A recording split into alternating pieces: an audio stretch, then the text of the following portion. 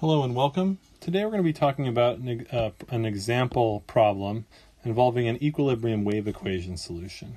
What we're going to be talking about, of course, is the sag string under tension. So sagged, and this is due to gravity.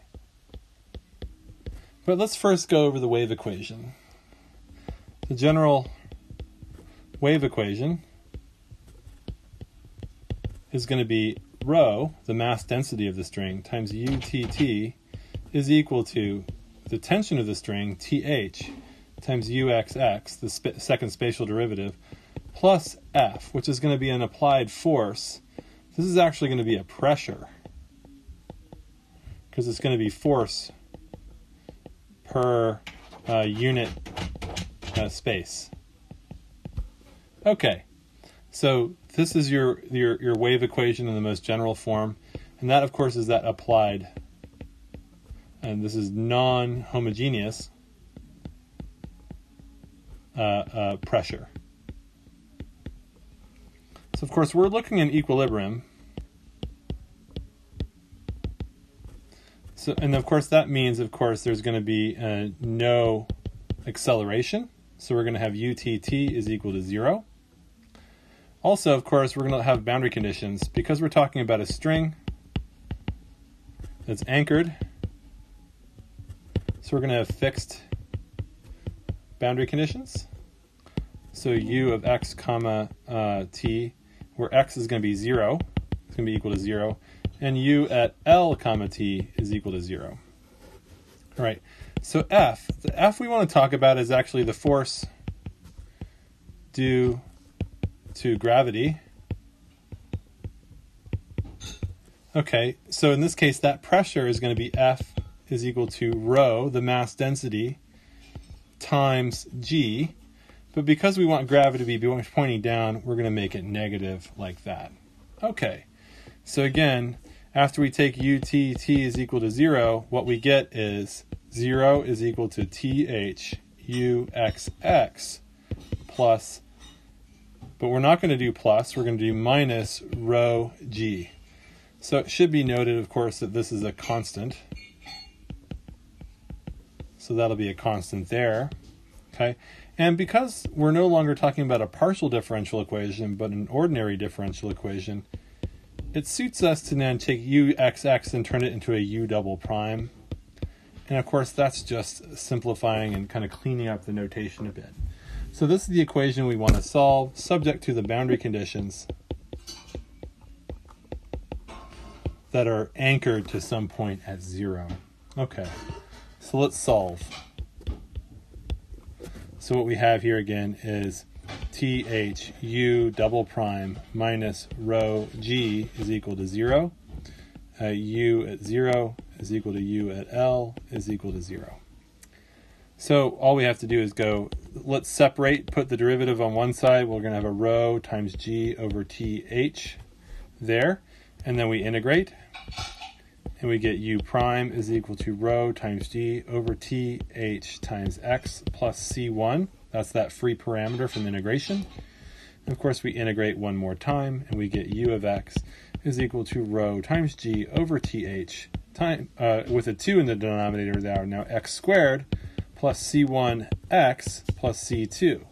And those are our integration constants from performing the two integrals. Right now, of course, we have to look at the boundary conditions. So u of 0 is equal to 0 plus c2 is equal to 0. So now we know that c2 is equal to 0. So we can kill that off from our problem. And finally, u at L, the other end of the string, is going to be rho times g over th times 2 L squared plus c1L. And that's equal to 0. So we should be able to solve for C1 is going to be equal to negative rho G over TH times 2 times L after we divide out there. So we found our other parameter. Now we can put this all together. We have u of x is equal to rho times G over TH times 2 in the denominator there times x squared minus rho times g times th over 2 times lx And that's it. There's our function. We can do a little bit of simplification here, though. It looks like I can factor out a factor of rho g and a th and a 2 there, like that, and a factor of x. And then we're left with x minus L there. And clearly what we have here is an upward facing parabola that, of course, is always negative for x in the 0 to L non-inclusive range. All right, so if I had a picture of this, it would look like a sagged parabola, and that's why I call it a sagged string under the force of gravity.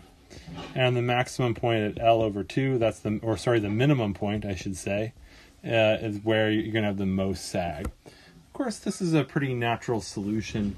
I'm sure anyone who's tried to hang a clothesline or stretch any cable across 2 anchor points, you're never going to get all of, there's always some mass in that cable, and gravity is going to be pulling down. It will always create some sag. What's important here, though, is to note that okay, what happens if I look at the parameters? Now what we have here is a rho parameter. We also have that th parameter, okay? What's going to happen there? So clearly, rho, if I increase rho, of course we're going to have more sag, obviously, because it's in the numerator. It's going to enhance the amount of sag. So a more dense cable is going to sag more. Okay, if I take th and increase that, if I increase the tension on our elastic cable, of course we're going to get less sag. Just as you'd expect, and it's also just as you'd expect from looking at the formula. It's in the denominator, the tension is, and so it's going to be undercutting whatever that force of gravity is doing. Okay, so those are really neat phenomena that show up from this sag string. I hope this example just demonstrated how the mechanics of the wave equation and also how all the parameters work together to find these non-homogeneous equilibrium solutions to the wave equation. Okay, so I will leave this video now, and I'll hope to see you soon in the next video.